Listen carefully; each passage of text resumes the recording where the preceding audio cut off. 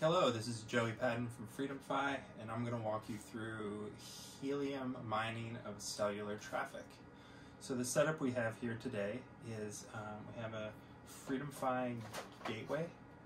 This gateway performs the core functions of a cellular network in conjunction with its cloud components.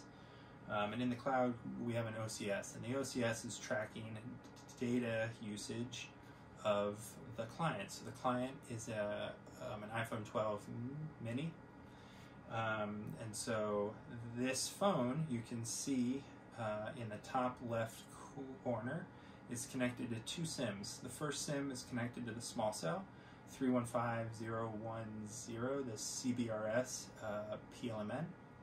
The second SIM is an eSIM from T-Mobile, but we have set the FreedomFi SIM to be the cellular data priority. So it's joined to the small cell. So the traffic will go through the small cell to the FreedomFi gateway over 3 GPP connections. It will get accounted and then sent to the Helium blockchain. And what I have on the computer is the Explorer application, so we can see transactions on the Helium blockchain.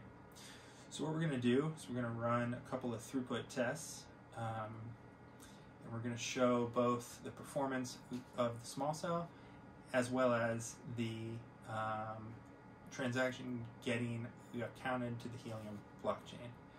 So we have a throughput test running. We're getting, 170 to 180 megabits of throughput from a dual carrier indoor Circom small cell, and then 7 or 8 megabits of the uplink. So what we're going to do is we're going to refresh the browser here, and we're going to look for the transactions just recorded. So we'll start up here and we'll look for a packet forwarder transaction, and here we go. We got packets transferred.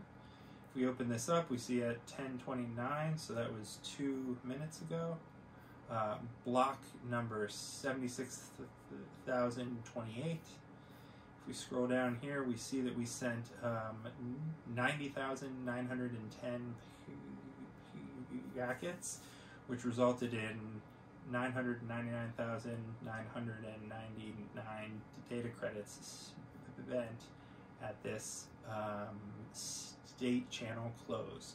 So this transaction is going to go to the blockchain, and the owner of this hotspot